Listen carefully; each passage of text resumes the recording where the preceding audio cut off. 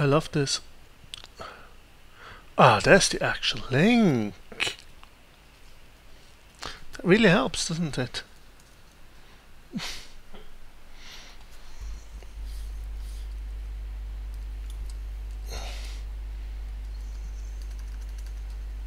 Really helps, doesn't it?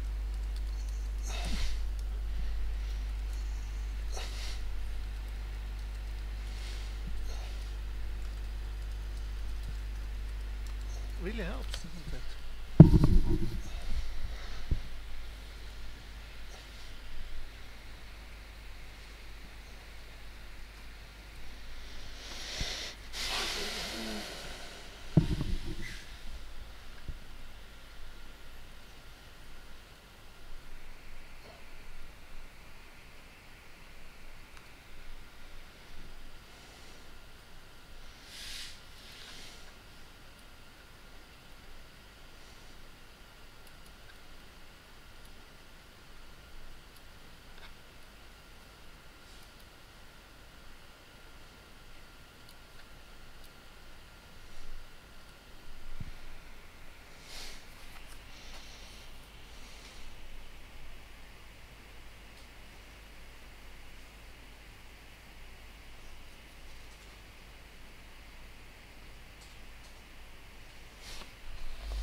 Nope.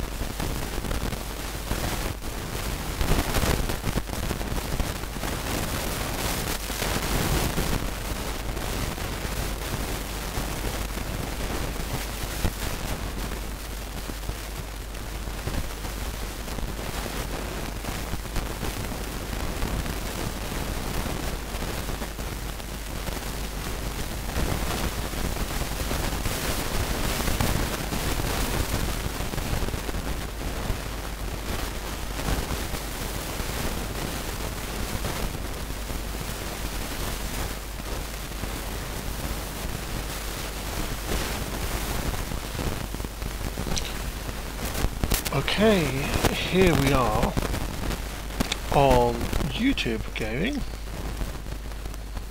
having lovingly given up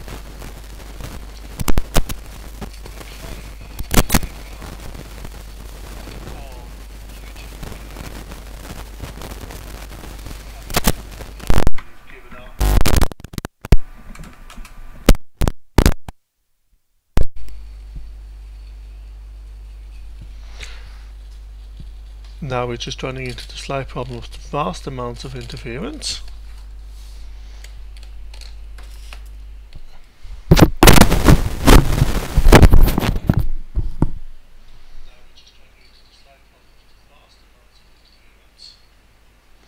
But I think that's fixed now.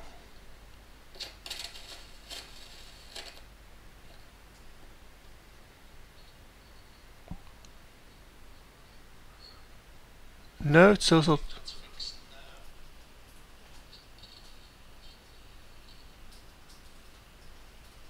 Okay, it's probably good enough.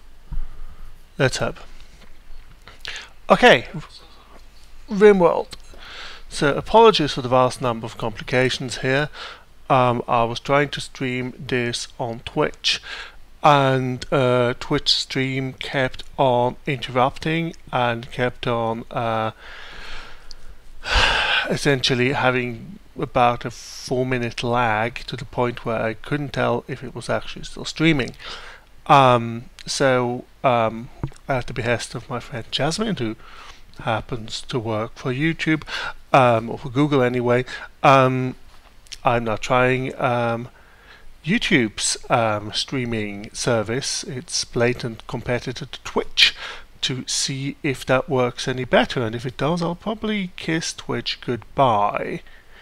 Also, took the opportunity to set things up a bit more cleanly. So again, I actually have a computer where I can monitor chat. So if you do find yourself watching this live, you can ask me questions in chat. I might see them, and I might be able to reply to them with a delay of significantly less than 4 minutes. I'm also hoping that, this being YouTube, it will be relatively easy to actually syndicate the final video to YouTube like I've been doing previously. But whether that's actually true or not, we're just gonna have to see.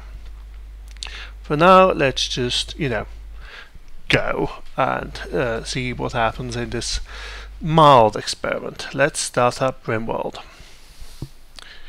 So, as I was saying, RimWorld is a game that came out a few days ago. It's sort of a game where you try to survive on a semi-hostile planet. And I could tell it had come out because around that time sales of my game suddenly went down by like a solid 30%, because people were so busy playing RimWorld that they forgot to buy mine. So after a few days of, dithering, I gave in and bought it as well, and I have to say, well, yeah, it's really good. So let's go. I'm gonna just start out with a very baseline game. Gonna sort of assume that, well, you probably know what the game is, but I'm gonna, start with the basics anyway. Okay, so in the default setup, you're basically a bunch of people who crash landed on a semi-desolate world, and you are trying to not die. So here's the first interesting new thing. Oh, hi Duna Wolf, nice of you to join us. You are the first person using this chat in this new and exciting age of YouTube. Okay, so with games like this, with sort of building up type games, there's always a big question of how much pressure the environment has against you. Because you're kind of trying to build something up, and if there was no pressure for the environment at all, if there was no challenge at all, it just becomes this process of linearly building up something and then it's there. And I mean, that can be fun, don't get me wrong, that's actually a valid way of playing a game, but a lot of people sort of want to actually feel like they are winning. I certainly tend to be a person who likes to be kind of challenged in games. But the question then is, how is this pressure applied? How quickly do challenges come? And that can often be very difficult to figure out, because if you do it too quickly, then people feel annoyed and feel it's too hard or whatever. And so the way this RimWorld tries to solve this is by having AI storytellers, which are basically making it explicit that yes, the game is watching you play and is at some level picking what to throw at you. Oh, hi Atai. Yes, I actually remember your name. thanks for dropping by. So yeah, there's basically 3 storytellers. There's Cassandra, which sort of ramps up the difficulty over time. Phoebe, which I think does less so and just gives you the occasional kind of bad thing happening.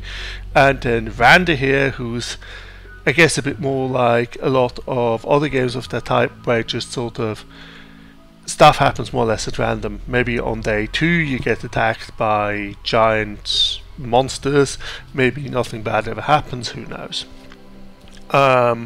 So I'm going to go for the sort of default RimWorld experience, I'd say. So I'm going to go for Cassandra. I'm going to go for base builder, so not a very high difficulty level. I'm going to use permadeath because hey, it says that's how it's meant to be played. And so that's what it's going to be. Okay, let's actually get started. Pick some random seed, whatever. Violence. Okay, so it generates a world and lets you pick some starting location with some details. You can click on the location, it kind of tells you what kind of materials there are, what the temperatures are, and so on. So let's pick somewhere warmish with ideally some marble, because marble is fancy and will make people happy if we can make everything out of marble. This is about as much as I figured out. We also want some hills, because we can't actually dig down. It's a completely 2D game.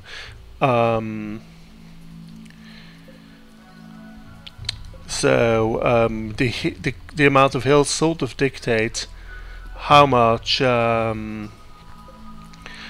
many resources we can dig out of the side of hills.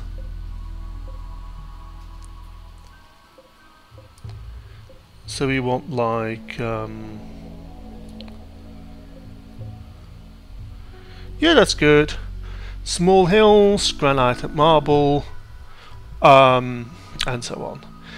Now at this point I sort of feel like I have to address the gigantic elephant in the room. At least to my opinion, this is the giant elephant in the room.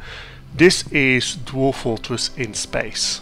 Not just, I don't mean it's a little inspired by Dwarf Fortress, which many games are, including Minecraft.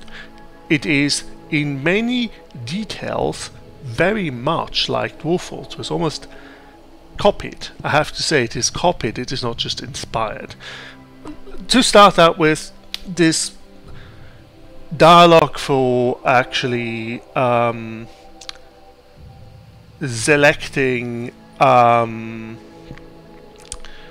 where you start out, that's just what Dwarf Fortress looks like. I mean, in DF, because DF is incredibly complicated, you get about 50 times the amount of information, but it's sort of the same thing.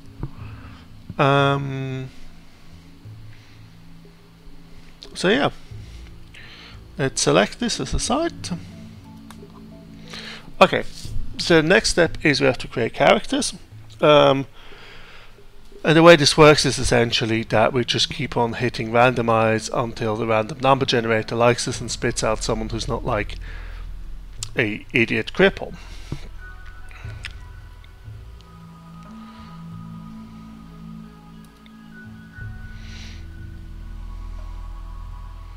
Okay, yeah.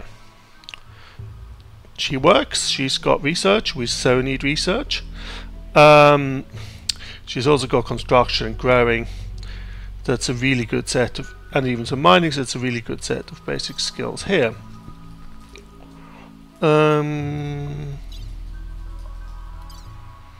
So what we still really need is at least someone who's good at shooting, because we're going to get pirate raids, and then we need to be able to shoot the pirates.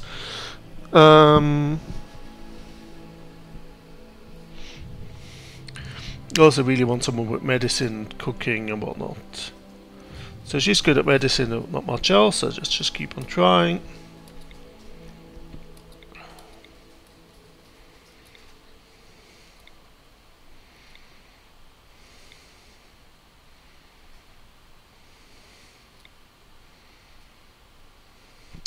Okay, here we go. So this guy is good at medicine and cooking, and he's good at stabbing people in the face. He's not actually good at shooting, but hopefully we'll get that out of the final colonist. Okay, so we really want someone who's good at shooting here. Like this person is a psychopath. Maybe not.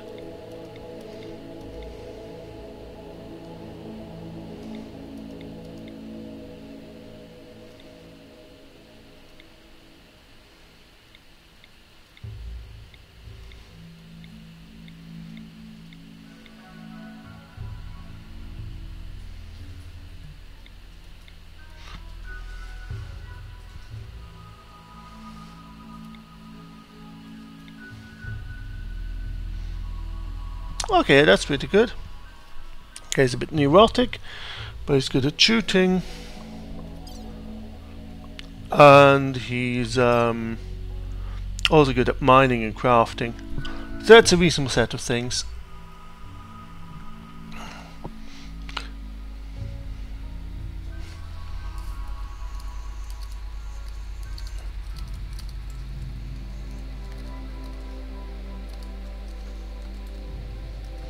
Okay. Let's embark, start.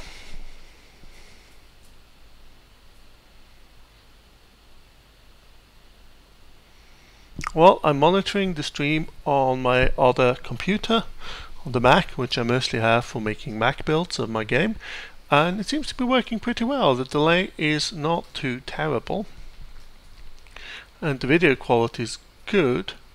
So I might well switch to this YouTube streaming thing. I have long-standing dislike of Twitch because they content ID'd a video for which I picked a carefully public domain soundtrack. So they blocked the video, and despite me emailing them repeatedly over months, they just never replied to my emails. I have to say, with that sort of customer support, I'm not super keen on, working with them. Okay, here we are. So our spaceship exploded, and we are landing rather directly on the surface of the planet. Bang. Okay, so here's some time controls, and here's our colonists. Wilfred, Maskinen and Delgado, and here we have a bunch of stuff that conveniently fell to the ground next to us, like food. Isn't that nice? But by default it's all set to forbidden, so they can't use it. Don't know why it's set like that, so we just unforbid it, so they know it's actually part of the set of things they can use. Also some wood fell from the sky or something. That's even less coherent.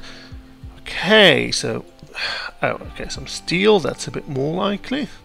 So the first question is, where are you building our base? Not here, because it's clearly a wall behind which is an ancient and terrible evil. We really need somewhere kind of defensible. Yeah.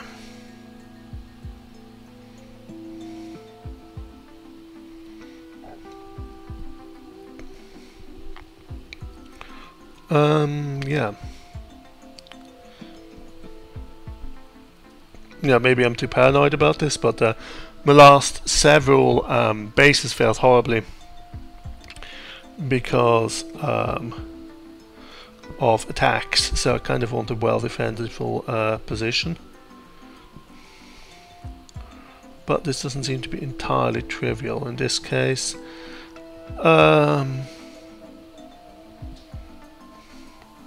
Do also want it to be fairly central.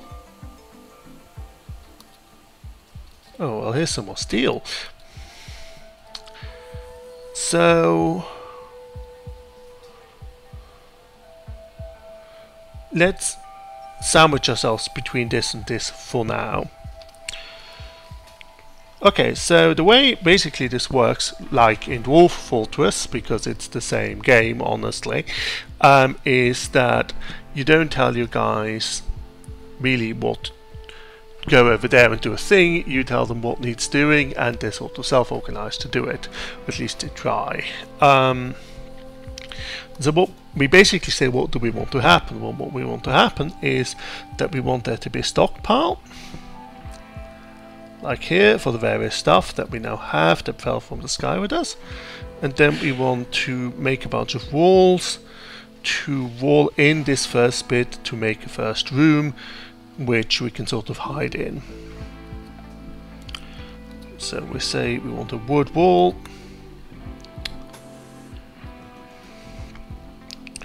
Here and here, like that, and we want a wooden door. There we go. And the other thing we need to do is that we need to assign them some weapons. So at least, okay, so Delgado's good at shooting, and the others aren't at all, is that right? Yeah, okay. So Delgado, as the one person who's actually capable of shooting things, you get the rifle. There we go. We unpause the game and they get to work. So I feel a little bit like, to some degree, this stream is just me harping on about how this is exactly like Dwarf Fortress. So let's just try to get it over with as a single big lump of this is exactly like Dwarf Fortress. This is exactly like Dwarf Fortress. There are details in this which sort of indicate the sheer degree to which this has been copied. You can make meals, and there are 3 types of meals you can make, which are called simple, lavish, and something else in between. But the point is, they're literally the same meal names as in Dwarf Fortress. So this is not exactly a coincidence. This is essentially a copy. Now, one big question is this a problem? I mean, it's sort of hard. I mean, as I said, obviously a lot of games get inspired heavily by Dwarf Fortress, and I mean, it would be insane to say, well, you can't, you can't use design elements from another game. What I find just a little weird about this is that it doesn't just use design elements, it really almost uses details. I mean, it would be silly as well to say, ooh, we need to sue you for reusing the same meal names as in the other game, but it does just sort of indicate the degree to which this was used as a source. But on the other hand, you of course have to say, well, Dwarf Fortress is infamously inaccessible, and this is rather more accessible.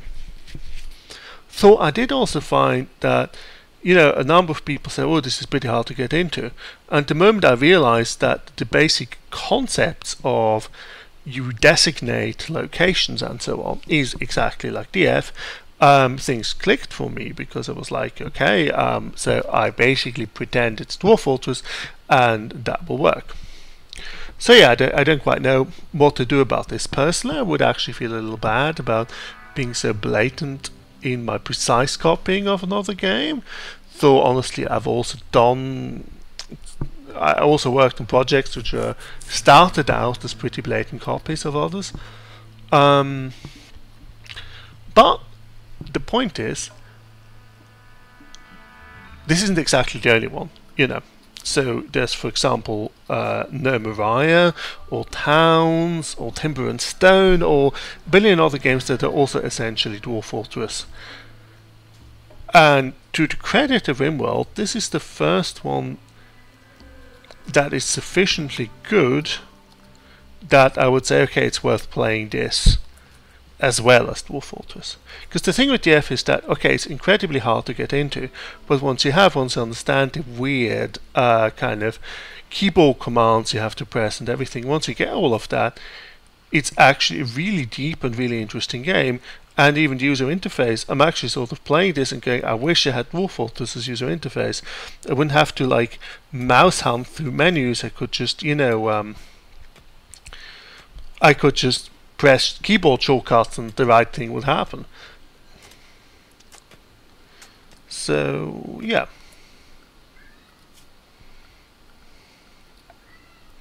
So we're going to start out immediately by creating a research bench here, because we utterly and desperately want to start researching, because one of the things that happens in this game quite quickly is that horrible pirates attack, and the best way of getting rid of them is by the means of automated turrets.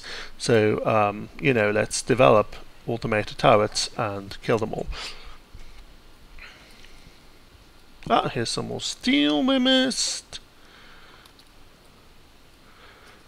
So the thing is, if you're used to the DF interface, then anything else you play sort of makes you feel like, well, this is because it just started playing it, and hence the interface is actually kind of confusing to you.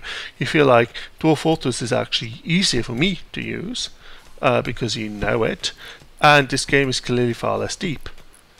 And this one is so polished, unlike the other ones I've seen, that you can forgive its comparative lack of depth.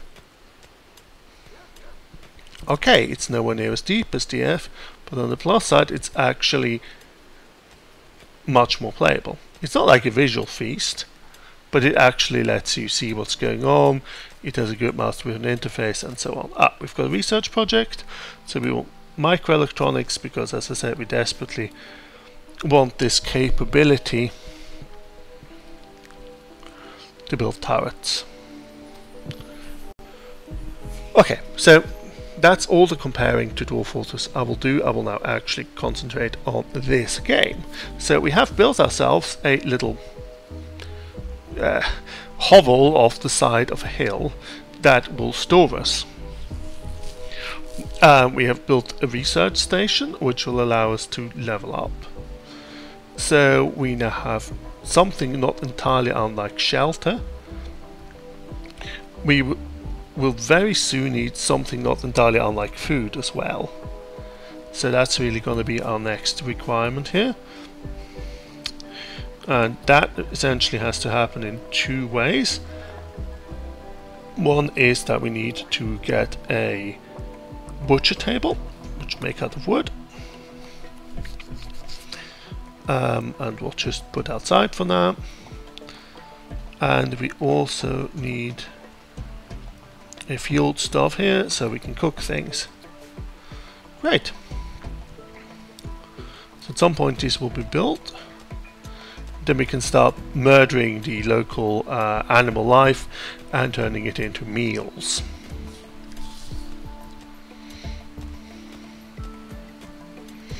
Like a lot of these games, this one is also kind of forgiving in terms of how much time you actually need to spend making food.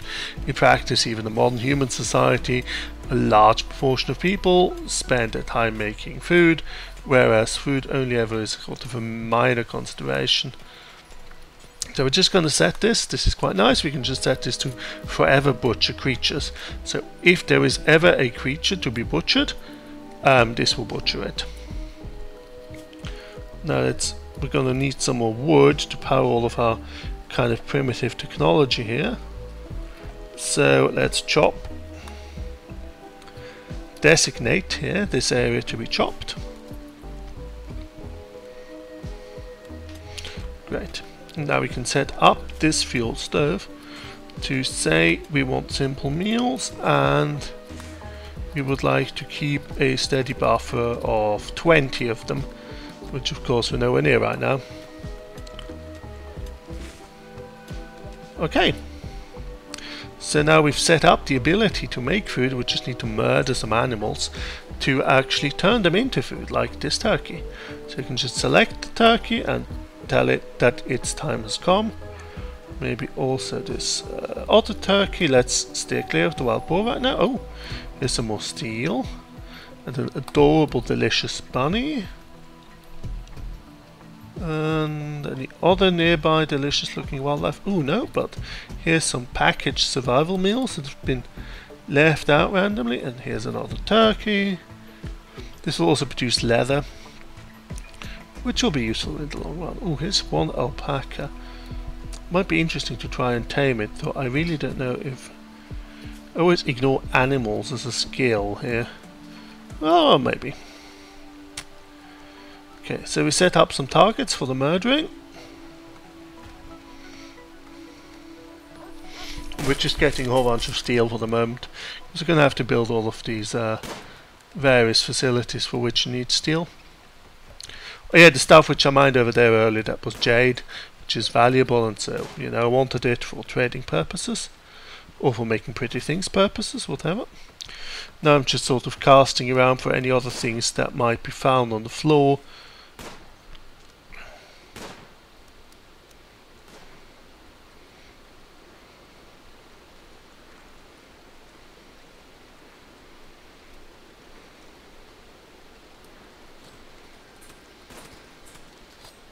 Okay, well, there's one butchered turkey.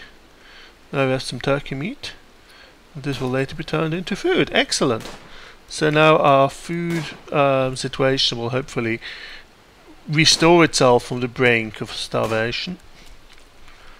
That being the case, we also want to set up some longer term food sources in the form of some fields.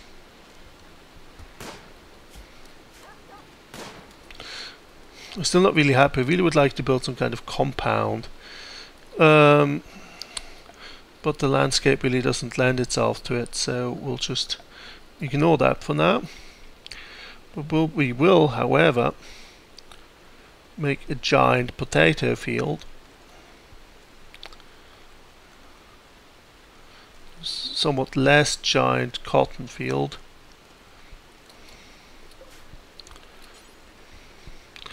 And we need the cotton, because without cotton we can't make new clothes, we can't make nice furniture and so on, and our people get very sad.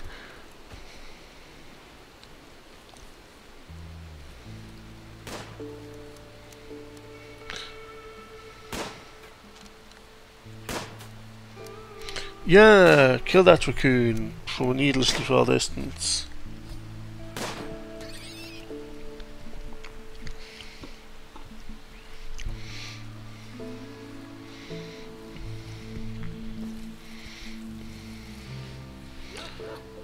Okay, this storage area is filling up pretty rapidly, so let's just extend it for now. I mean, obviously in the future we'll want some kind of grand concept for how to store things, but right now we just want everything underneath the roof.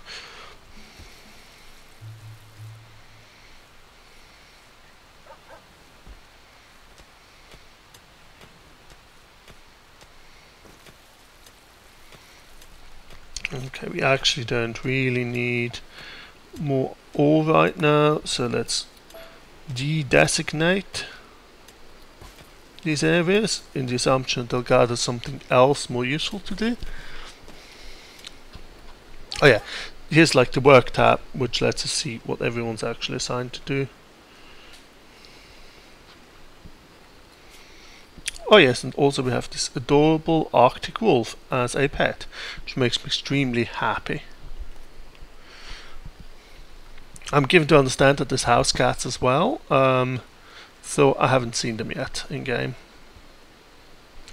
So yeah, that's basically what RimWorld is about. It's a 2D top-down kind of base building / survival game, which is a genre of which there are lots. There's even, I think, about 2 more science fiction-y ones which are eminently confusable with RimWorld. But this one's actually done really quite nicely. Yeah. Okay, so I guess let's talk about, you know, complaints. Can't just be nice about the game. What's questionable about the game? Well, it's not as deep as Dwarf Fortress, right? From what I can tell, if you look at like the research, the amount of research available, that's like all the research that there is, which is a fair amount, but it's not like huge, you know. Once you're like, you've built your like powered armor, you're sort of leveled out. The fact that it's 2D does make it feel kind of limited again if you use 2DF, because you can't like build you can't dig down, you can't build three-dimensional structures and anything like that. So those would be sort of my major complaints. I guess my indirect complaint would be that it's a massive time sink. I've already lost a lot of hours on this game. Was talking to someone who said he'd had it for 3 days and he'd somehow racked up 56 hours in that time. I haven't been quite that bad, but I've definitely spent more than my fair share on it.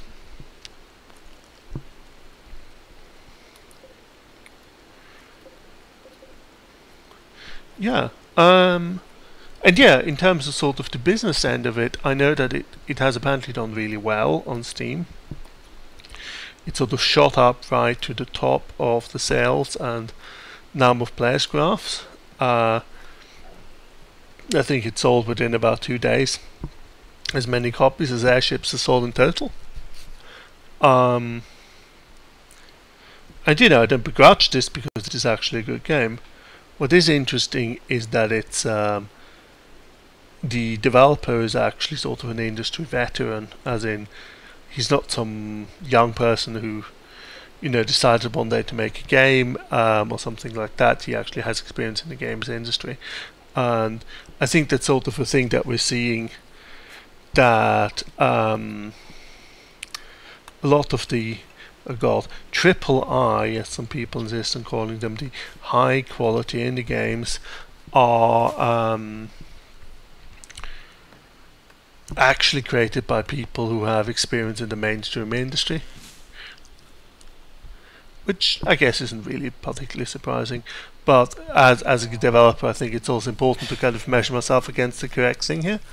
So, okay, yes, this one was really successful, but you can also see that a lot of work and a lot of previous experience went into it.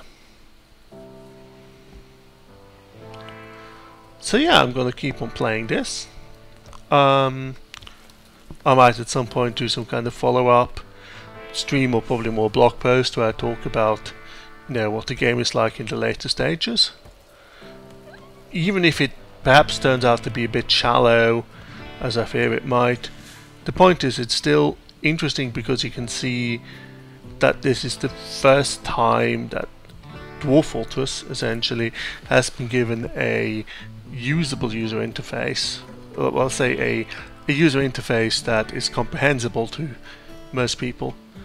And so even if this game is perhaps not, you know, as deep as DF, and DF probably has a head start, always have, I think this is a really good pattern to now copy from as well, to create future games of this dwarf-like genre that try and do different things.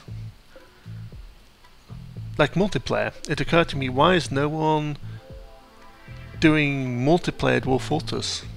I checked and there's like one game, it's a bit like it, that actually looks more a bit like Staxel with multiple people or something, which I want to check out, but I don't think it's really the same experience. So I think there's a lot of possibilities in this space, and you know, copying RimWorld heavily in terms of how to present it is probably the way forward. After all, it's not like they can complain. Okay, I think that was all. I hope you enjoyed the stream. I hope the stream worked correctly. I hope I pressed the right buttons. I am now going to go to bed and do some more airships development tomorrow.